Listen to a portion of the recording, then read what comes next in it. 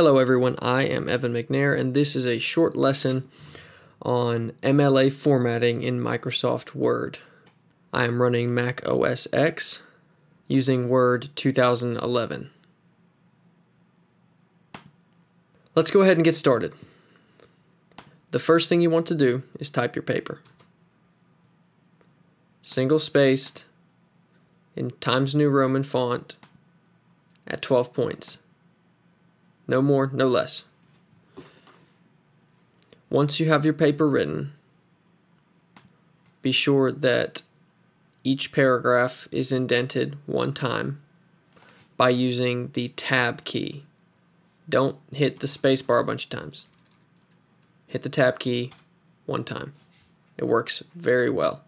Another thing to check, you don't want your paper to look like this. No extra spaces. You just hit enter one time for each paragraph. Next thing you want to do is check your margins. Hit the Layout tab. Here are the margins. You can manually adjust them or click this drop-down menu to select Normal, which is 1 inch on each side, top, bottom, left, right. Double check the font to make sure it's all correct. A good way to do this is press Command A to select all, and then select Times New Roman. This will ensure that all the text in your essay is the same font. Next, let's add the title information. Go up to the top of the page and hit enter, then press the arrow key up to go back to that line, and hit the delete key to get rid of that tab. For the title information, start with your name. I'm going to use just a random name, Sally Frost. Hit enter one time, enter the instructor's name. Then enter the course ID.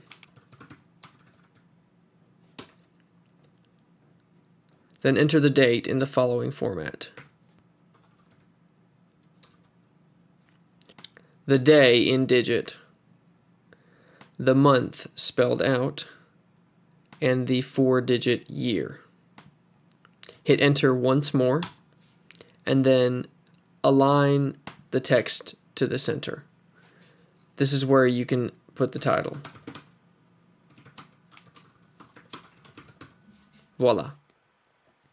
We're getting close, making good progress. This is good. All right. Scroll down to the bottom of the essay. Hit the enter key.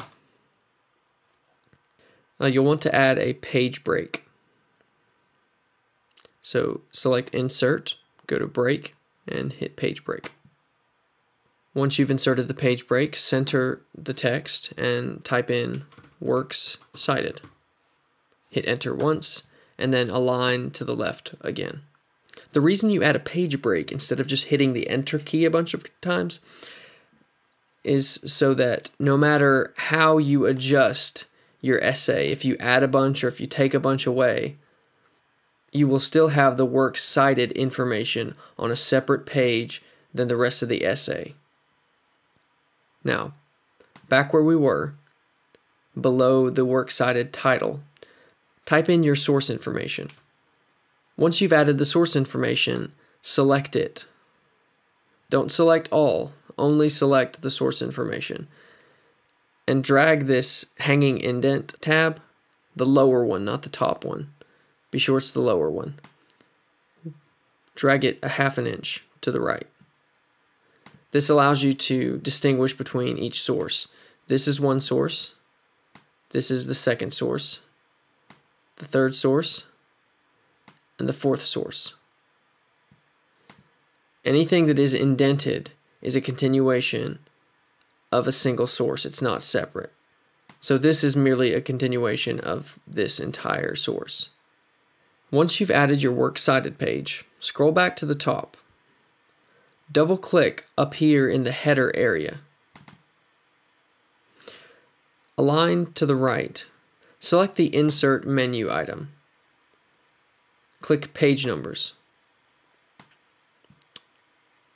Be sure it's set to right For this particular format, you will want to show the number on the first page, and then double check to make sure that your number format is standard decimal format, 1, 2, 3.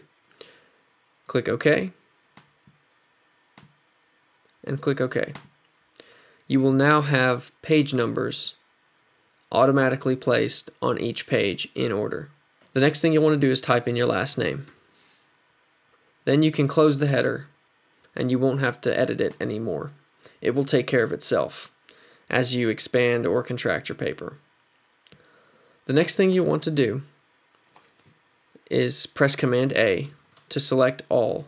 Then press this button to control the line spacing. Select 2.0 to make your essay double spaced. This is the last thing that you need to do. Take a moment to briefly scan over your essay to check for any formatting errors. Let me just point out, there were only 3 pages before, but now there are 4 pages, and you can see the header has automatically filled in. This will happen as long as you properly format your page numbers in the header. If you try to manually type them in, it won't work, because above this line is the header, and below this line is the body. If you place your last name or page numbers below this line, they're in the body, they're not in the header. They belong in the header. And that's it for this lesson in MLA formatting using Microsoft Word 2011 on Mac OS X.